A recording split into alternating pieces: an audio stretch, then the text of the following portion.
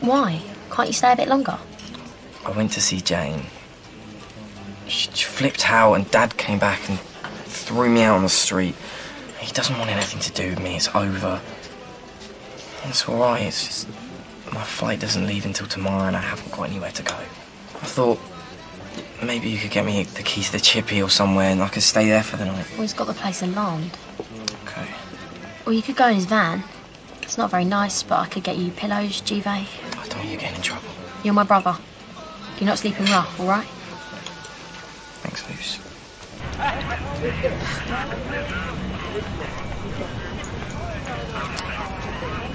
Terence, come away. Terence, come away. Stephen.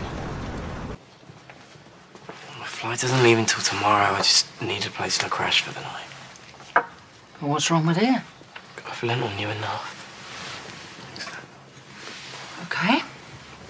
But I thought Simon had given you plenty of money. Couldn't you have got a room? What? He hasn't said anything for a while now. Well, why didn't you say? So I didn't need anything when I was in Low Park, and I was embarrassed to say. You probably just forgot. I don't think so, son. Well, I'll give him a ring. He won't answer. He's changed his number. Don't be ridiculous. She made him. She? His girlfriend, Miriam. She hates me. She's wanting me out of the picture. Stephen, don't take this the wrong way. But are you being straight with me? Yes. Don't get me wrong. But sometimes you and reality don't see eye to eye. She's building a whole new life for them.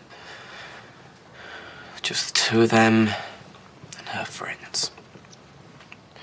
No room for me, no room for any of his family.